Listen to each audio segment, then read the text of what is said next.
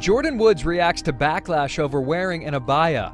While visiting the Middle East on Thursday, Jordyn is under fire for posting pictures that some fans found offensive. Jordyn took to Instagram to post some beautiful pictures of herself in front of the Sheikh Zayed Grand Mosque while wearing an abaya, which is a cloak-like piece of clothing typically worn over a woman's clothes to protect her modesty. One person commented, claiming that Jordyn mocked the religion of Islam. Jordyn responded, writing, "I'm sorry if I offended you, but in order to enter the mosque, you have to wear an abaya. In no world would I try to mock another person nor culture." Others criticized Jordyn for still showing her hair through the abaya, which she also addressed, saying she just got properly educated.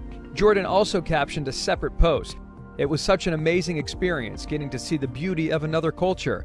It also turns out that the coronavirus might be cutting Jordyn's trip short." But by the looks of it, coming home would be the best idea sooner than later. This is wild.